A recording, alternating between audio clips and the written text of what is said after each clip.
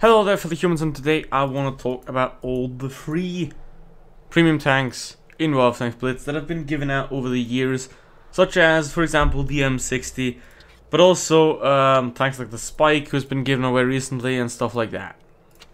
So, let's start off with the most controversial one, obviously, which was, of course, the M60. I received this tank for free, and this is basically just a different adaptation to the M48 pattern, so it's not that special, but it was very special when it came out, because the way it came out, everyone didn't get it. It was given away randomly, basically, to a lot of people. Like, sure, there were speculations that it depended on how much money you spent on the tank, on the game, or about how much you played the game, or how long you've been in the game. But then again, there was people with like 500 battles that just started the game that got it. So I think it was rather given away randomly, and that was a big problem there for Wargaming, because they just gave away a T10 tank for free to random people. So that was a really big problem. But let's then look at all the other tanks, and let's then compare if they gotten better, if they gotten worse, the free tanks, or what changed about them. Let's make that the core idea of this video. Have free premium tanks been worse than before, or have they gone better? So, now to get the M60 controversy out of the way, let's start off with, obviously, the past. And what I can say, as myself, I have received, for example, the Dracula for free. It was, I think, a 2016 or something like that, a Halloween event where this tank was available for free. It was just a regular event, you know, we had to grind stages, we had to grind stuff, and you could get it there easily. Now, while talking about this tank, let's get into a battle so you don't have to stare at the garage the entire time. Basically, what this tank is, it's still a very strong vehicle. And it has been given away for free back in the day, but nowadays, I don't know when it was on sale last time, but it's not really cheap. For example, it has been sold for Christmas auction for like 30,000 gold and stuff like that. So it's not really a cheap tank. But you could get it for free some time ago. And it sort of held up against all the smashers and the grave diggers and fuck that thing, but the gravediggers and the annihilators of the world. It's sort of held up in a way because it does have one speciality, and that is the insane mobility of this tank. What this is, basically, it's an MX CDC with, well, that's better than everything, except the gun maybe. You can use it as a scout, like I'm doing right here, because the team's going into the city. You can pretty much use it for everything. The gun's 225 alpha damage, 6.4 second reload, which translates to a little bit more than 9 rounds a minute. So it's a pretty solid gun as well. Not too inaccurate there. So that was a really great tank to have. And if you grinded that event, you could just get it for free, and it was pretty cool. And it still holds up to this day, and it's still a very competitive and very good tank, as you can see right here. And also, you know, the prime tactic of every Dracula driver is to just YOLO into the enemy spawn and distract everyone. That's basically what I'm doing right here. I'm taking away a lot of fire. Because Helsing has to move back, all the 3 light tanks have to move back from the enemy team. Scorpion has to turn around.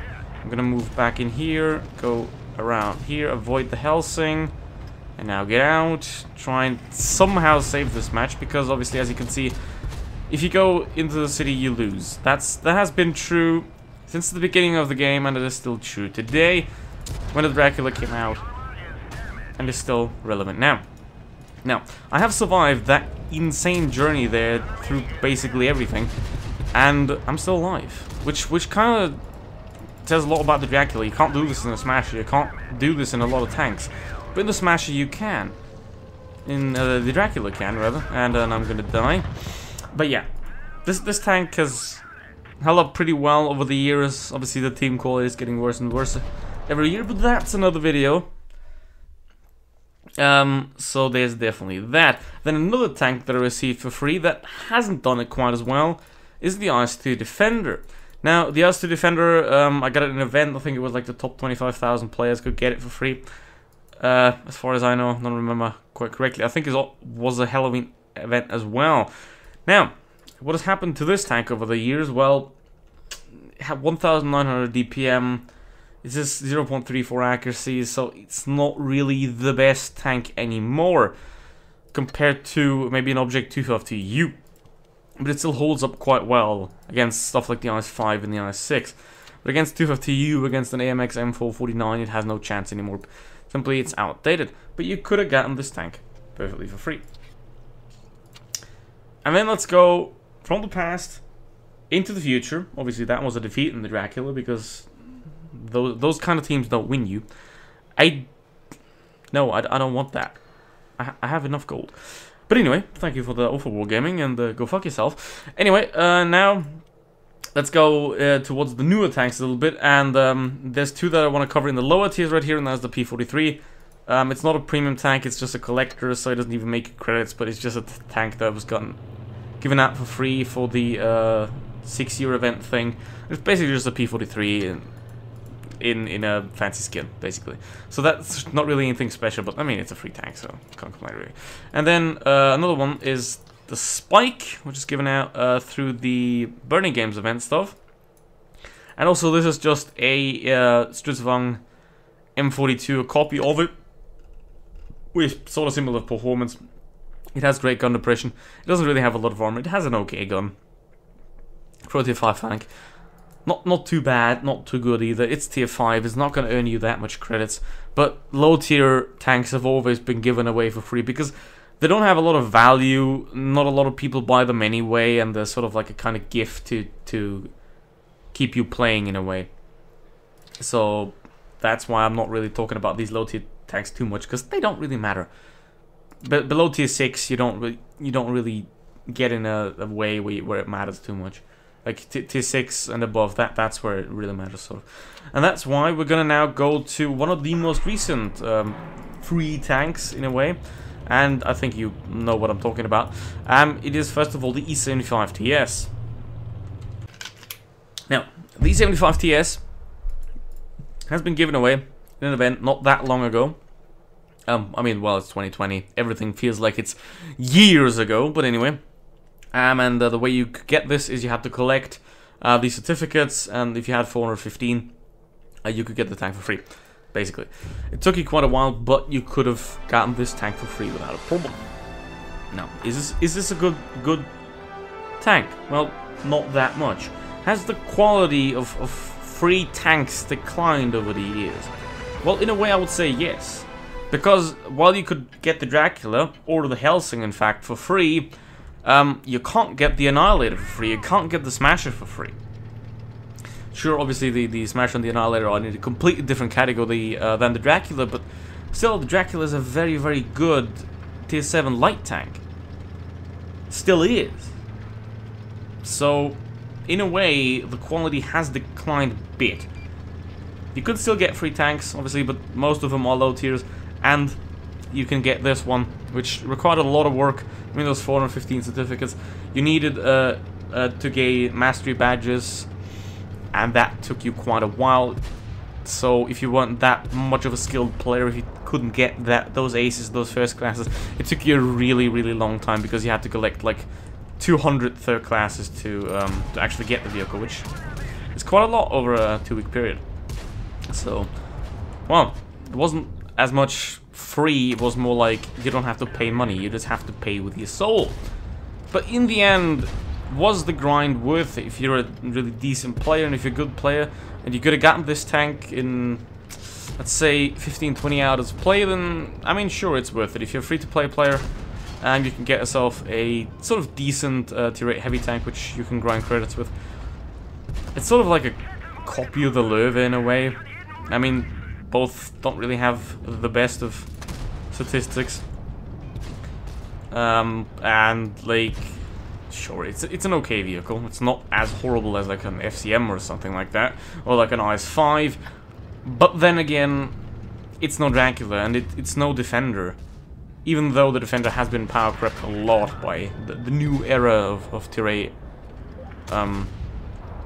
premium tanks, which in World of Tanks PC was kind of started by the T-26E5 in a way, and Scorpion G. So those are like the first second generation premium tanks that are just way much better than anything that you can get in a tech tree. And also way much better than that piece of shit, which is an FCM50T, which you could get for free now, in a way. I mean, you have to sell your soul to Wargaming and watch their tournament streams with absolutely pathetic observing, and then get lockbox keys, and then get the parts for the tanks in those lockboxes. Or you can get a Progetto 46 as well, so all in all, you can get sort of okay tanks for free. But it's not for everyone. And it's weird, because we see the game is aging, and Wargaming has to make something for new players to start the game in the years of Fortnite and Call of Duty Mobile and all that kind of stuff, to keep the game interesting, so they have to give away stuff that's for free. But they also don't want to give away stuff that could impact the game negatively, because then obviously all the old players that have paid and played their way to the top are just gonna stop the game.